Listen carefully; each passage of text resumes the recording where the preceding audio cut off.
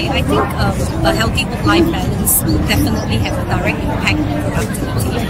As I said, we all have one life, and it's important that we ensure that the person brings their whole self to work.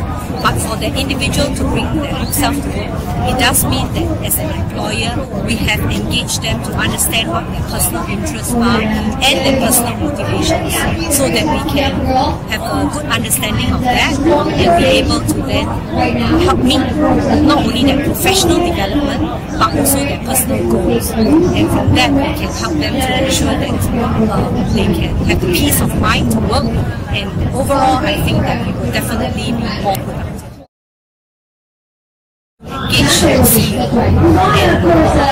but in our case, our partners, so that the people at the top and senior management agrees with this objective.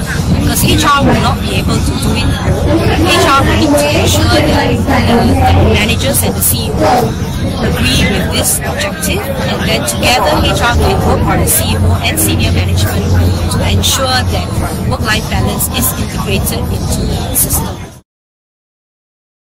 Come up with innovative ideas and initiatives, and the initiatives could range from various activities to even like creative remuneration, such as holiday subsidies, to have ensured that the initiatives encourage individuals to pursue their interests and yet be able to achieve their objectives in the workplace.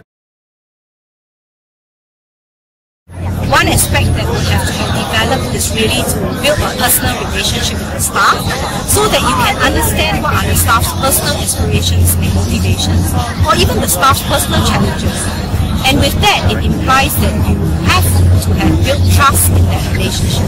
Otherwise, the staff may not feel free to share their challenges with you.